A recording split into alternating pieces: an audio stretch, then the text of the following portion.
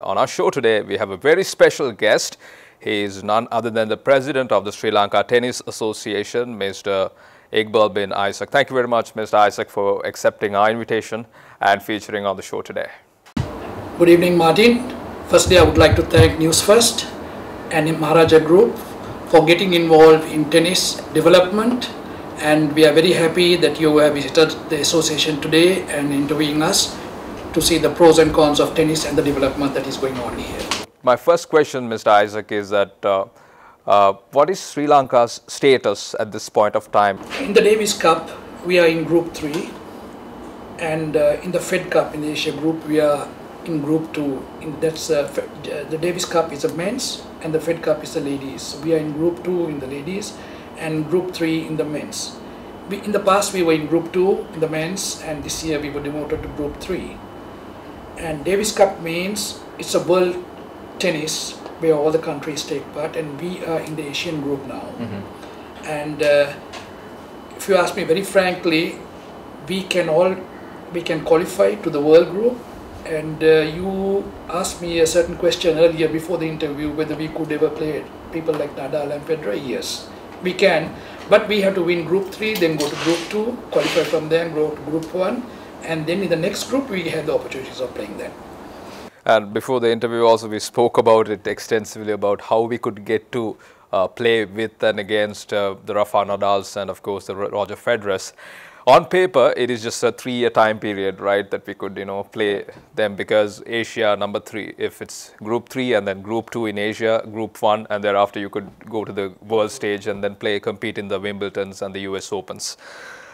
Shifting my attention from the stance of Sri Lanka tennis compared to the world stages, I would like to pose this question from you about this organization's perspective.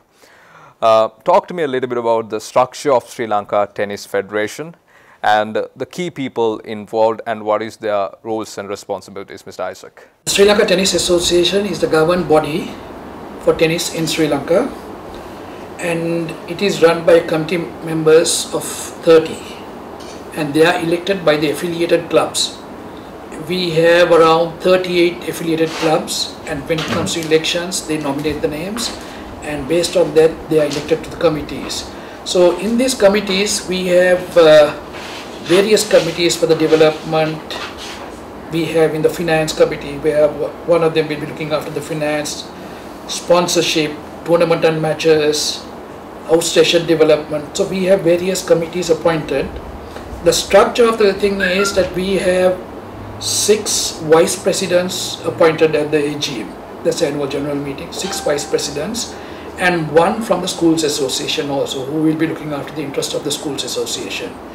Then we have the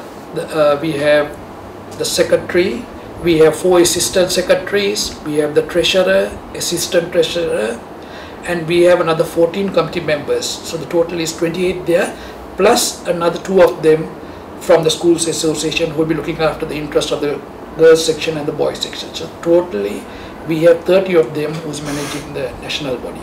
So one interesting point that I kind of took from Mr. Isaac's answer on that question was the school tennis association. You said 1 vice president is taking care of the game in the school association. We have 1 vice president from the schools association.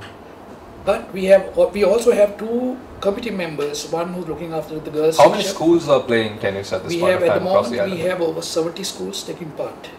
70 schools? 70 schools. All those schools are from the city limits, what I mean is Colombo or Kandy? Do we have schools playing outside? We have many of them from the outstations. Colombo, we have about 15 of them in Colombo. The others all are in the outstations. And when we talk about the impression, I guess, created among the general public is tennis is a sport that is played by the elite. Maybe that was the case back in the days when the tennis sport in Sri Lanka was started in 1915. What are the measures taken by the Sri Lanka Tennis Federation to kind of develop this game beyond those 70 schools? We have the Outstation Development Committee which looks into all these things, and they go out of Colombo and we visit all the clubs. And from the clubs, we started at the clubs, a lot of children taking part in that, but now we are also going to the schools. And the schools, I'm very happy to say that some of the schools have their own tennis courts now in the outstations, and also in Colombo, many schools have their own.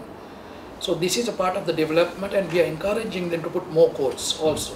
We have about 170 odd courts in Sri Lanka, and a lot of them are in the schools as well.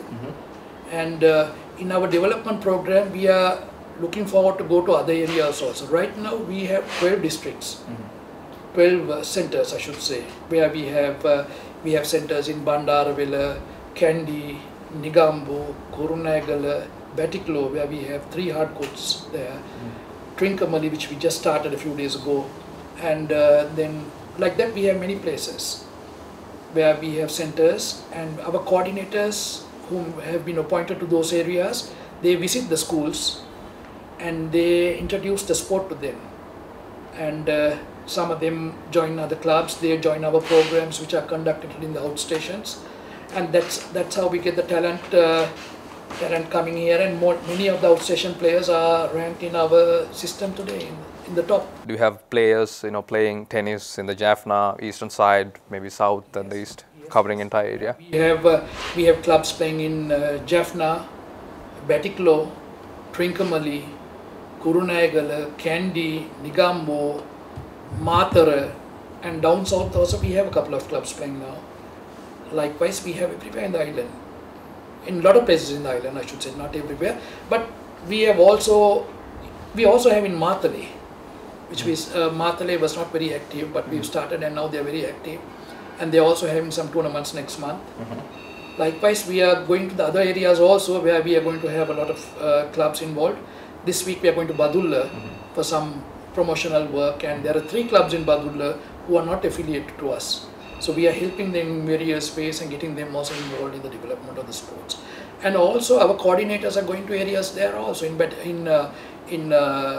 Badulla and areas. So a lot of schools where we have started tennis in those areas also, and we're happy to say that a lot of them are playing tennis today.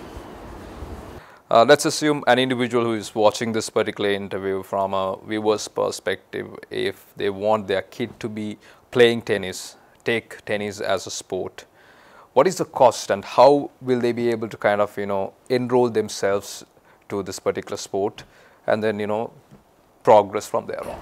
It's not very costly, I should say.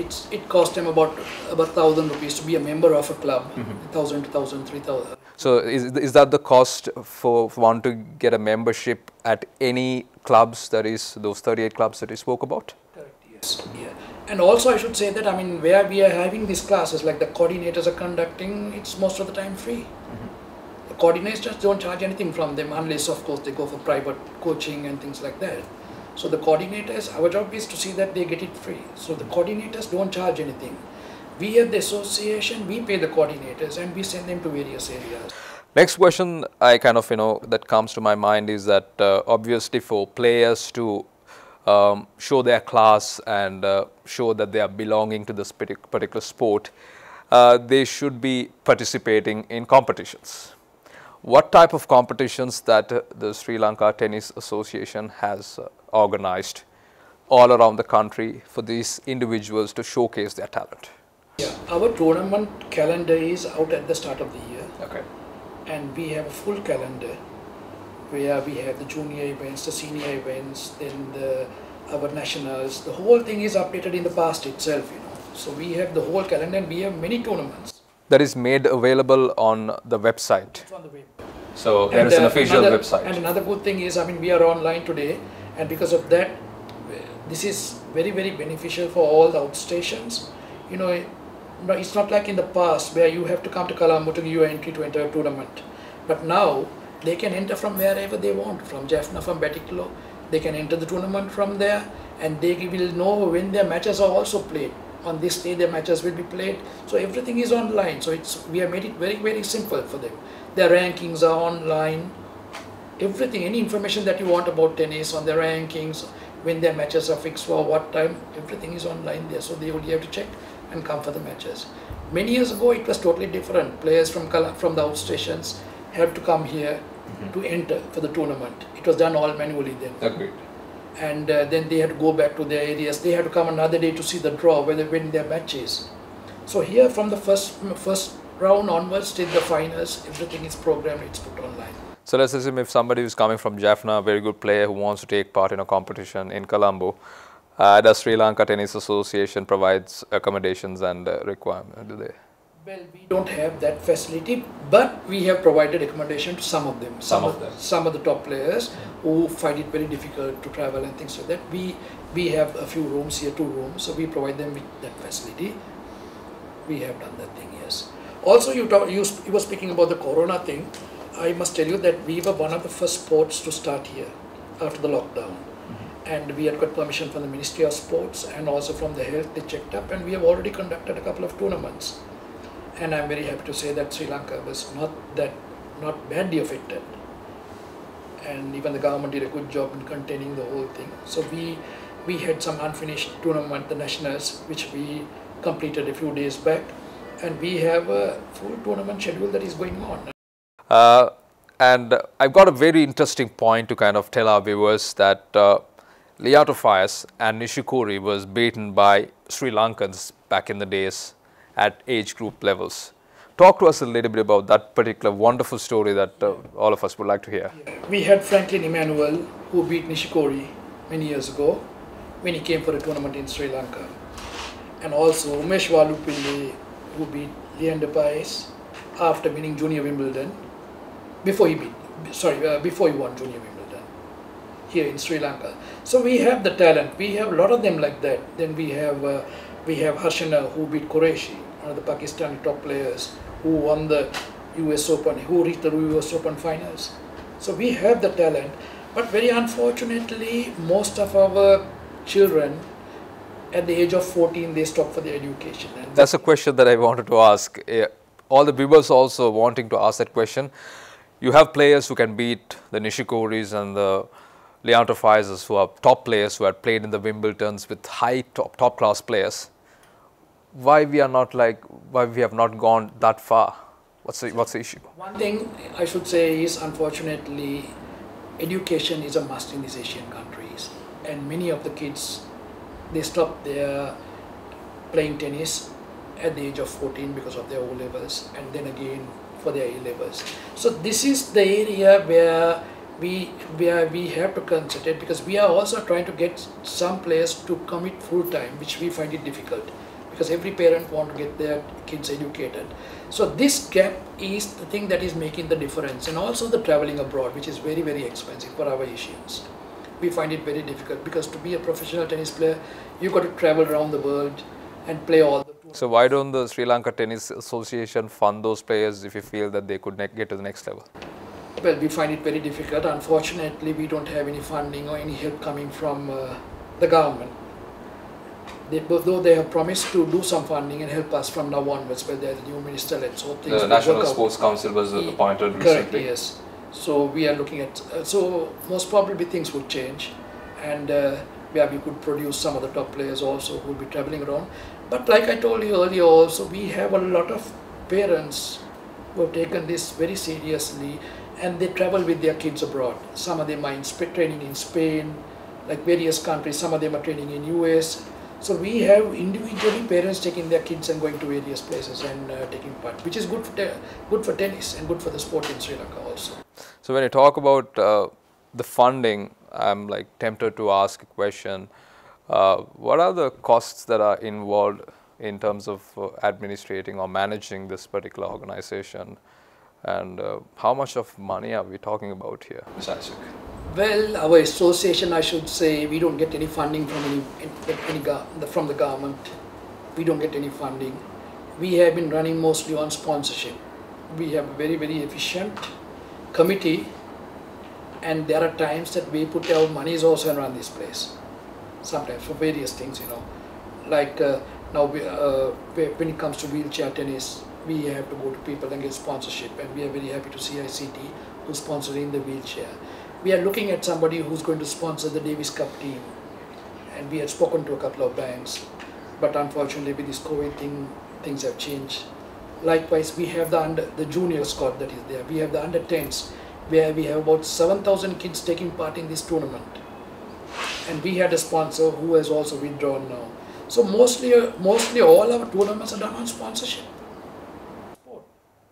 So one question that I want to ask from you, Mr. Isaac, is now, you said at the age of 14, parents stop good players from kind of progressing in their careers.